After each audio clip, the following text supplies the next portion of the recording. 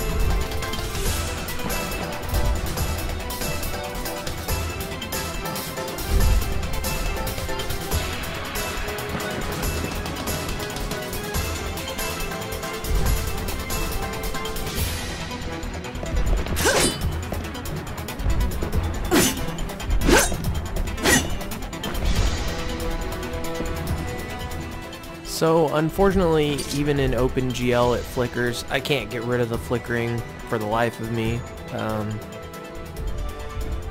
If you know why it's flickering, great, leave a comment. If you know how to fix the flickering, great, leave a comment. Otherwise, I guess this is what it is. I'm not too sure. This might just be how this plays. I'm not 100% sure. Thanks for watching, guys. Don't forget to like and subscribe. Cheers.